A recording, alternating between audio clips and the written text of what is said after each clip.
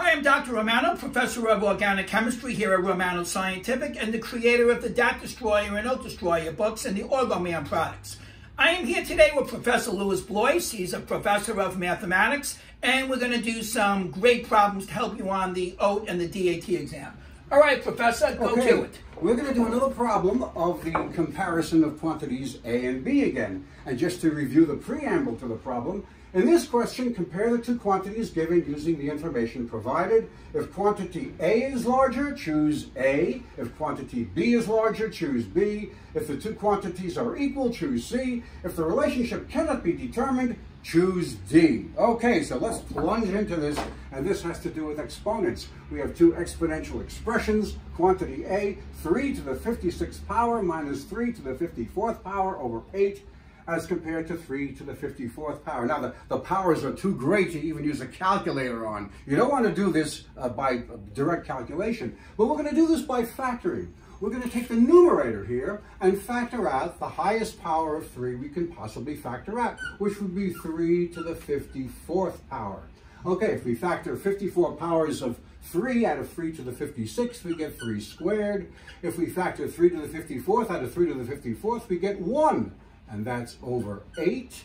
Okay, let's simplify this. 3 squared is 9, so we 3 to the 54th power over 9 minus 1, which is 8.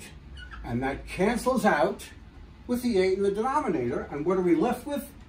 3 to the 54th power. So the two quantities are equal. All you have to do is know how to factor out powers of 3 from the expression.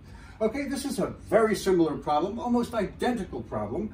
2 to the 120th power minus 2 to the 119th power divided by 2 as compared to 2 to the 118th power. So don't be too hasty when answering these questions. Don't say, oh, well, these are larger powers of X, so I'm going to choose quantity A. No, let's do this. It doesn't take much work to figure this out rationally. Let's factor out the largest power of 2 possible from this numerator. That's going to be 2 to the 119th power.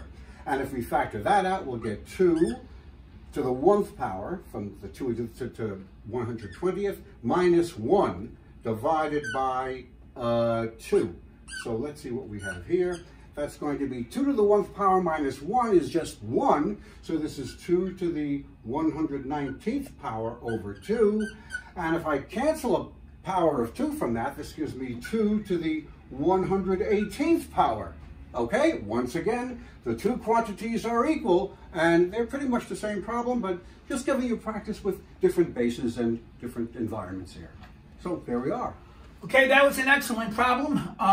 Make sure you can do that. When you would say that's a sure bet type of question. That's a pretty good one. That one will appear on the GREs also, yeah. Good, good. Make sure you understand exactly what he showed you guys.